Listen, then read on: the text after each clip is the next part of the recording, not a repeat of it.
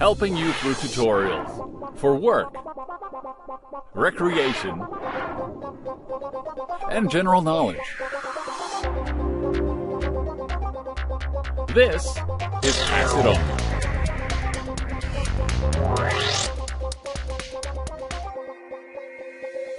Hi, I'm Claudio Napoleoni. You know, we all have conversations with people who are remotely located. So, we rely on the internet technology to bring us closer. In this case, we're talking about Skype. If you've ever used Skype with a tutor or a mentor, you know how important it is to keep notes. But if you keep writing them down as you go along, you're not very interactive. Which brings us to our segment this week, why not record it? So to record anything you want to do on Skype, the first thing you need to do is acquire the software. Don't worry about it, it's free. All you need to do is go to your favorite browser, Mozilla or Google Chrome or Google. Mine says Google Canada, but don't worry about that right now. Type in MP3 Skype Recorder and hit Find.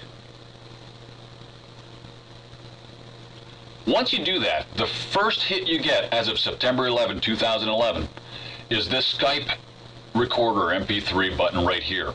Click on that.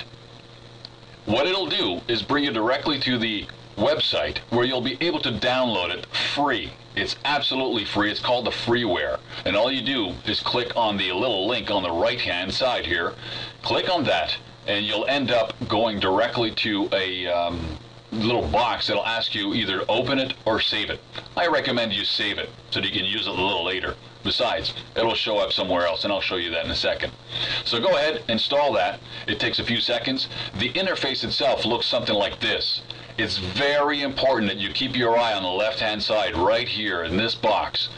Automatically, it ticks these two boxes. You want those two boxes to be ticked off. The reason for that is if they're on, it will automatically start recording every session that your Skype does. So you want to keep that off, because God knows I say a lot of crazy things in one day. Okay? Make sure that's off. The next thing you need to do is know that you can go back to your start button and start it at any time. So once you've clicked it so it doesn't automatically come on, you have access to this anytime. You can record in mono, in stereo, and in joint stereo. I'll tell you a little bit about the joint stereo in a little bit. But right now, it's also important that you know there's different bit rates for recording, and those are extremely valuable for you depending on the quality you want to get. Make sure you store all these Skype conversations in a file. You can name it and tell it where to go. In my case, I'm making sure it's going to go into a different hard drive so it doesn't really depend on my hard drive that's in my computer. I want it completely stored apart. Okay? Good. Now, the joint audio, what that is every time you have a mentor on the other line, you want to record going in and coming out. Any conversation, that's what you use. I hope you like this. It's very simple, and you know, as always, I helped you. Make sure that you pass it on.